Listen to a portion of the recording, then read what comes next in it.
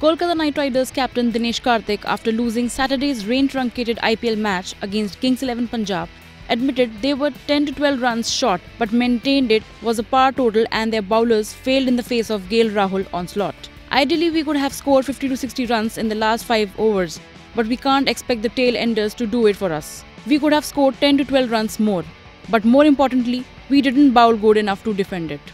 Look, I still feel 192. I mean, we got a little less in the last 5 overs. Ideally, with 5 overs, you want to be getting 50, 60. But if Russell and I get out, it's hard to score those boundaries. You can't expect the tailenders to do it for us. So we were probably 10 runs. We could have scored 10 runs, 12 runs more. But more importantly, I think even if it scored 200, we didn't bowl well enough to defend it. And I think that's a better way to look at it.